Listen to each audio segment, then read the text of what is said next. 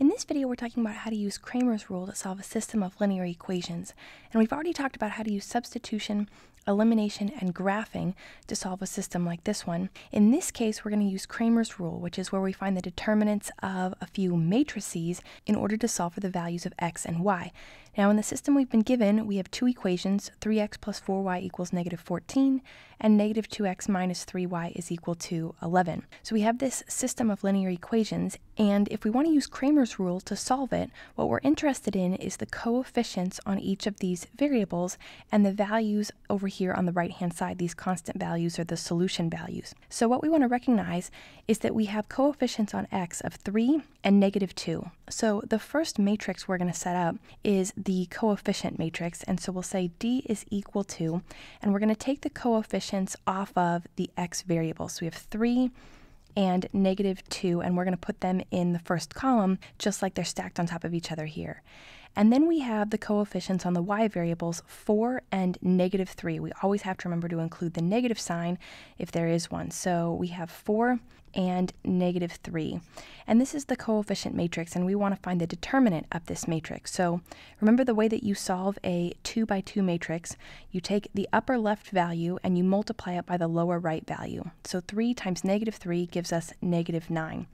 Then we want to subtract whatever we get when we multiply lower left by upper right. So negative 2 times 4 is negative 8. So we would say minus a negative 8, which would turn into a plus 8. So then we have negative 9 plus 8, which gives us a negative 1. Now this is the coefficient matrix, and you can think about this as the general matrix that we need to find. But now we need to do something similar. We need to find a matrix for each of the individual variables. So we'll go through this same process here, but we'll do it for the x variable. So we'll say d sub x is going to be equal to, and what we want to do is keep this coefficient matrix exactly as it is, except that because we're trying to solve for the determinant matrix for x, we want to replace the coefficients from the x variables, 3 and negative 2, with these solution values, negative 14 and 11. So in other words, we're just going to take the matrix exactly as it is, but instead of these coefficients for x, 3 and negative 2, we're going to take the solution values, negative 14 and 11. So negative 14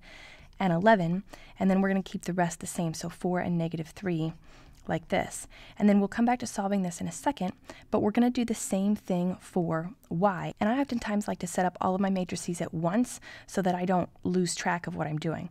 So here I want to say d sub y is going to be equal to, and again, I want to start with the coefficient matrix, but I'm replacing this y column here with the solution values, negative 14 and 11. So I'm going to have negative 14 and 11, but I'm going to keep the coefficients from x, 3, and negative 2. So now I have all my matrices set up because I have the original coefficient matrix, and then I have a matrix for each of the variables, d sub x and d sub y, and now I just need to solve these. So really quickly here, we'll say negative 14 times 3 is going to give us a positive 42, and then we always subtract 11 times 4, or 44, and so we end up with negative 2.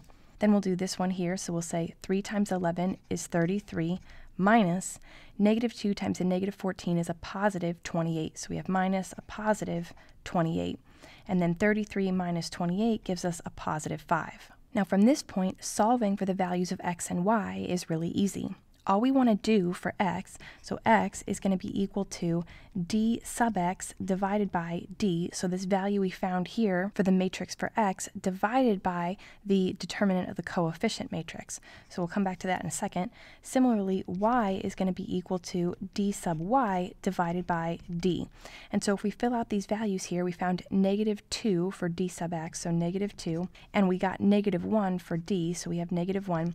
Negative 2 divided by negative 1 is a positive 2. And then for y here, we said d sub y was 5, and we said d was negative 1.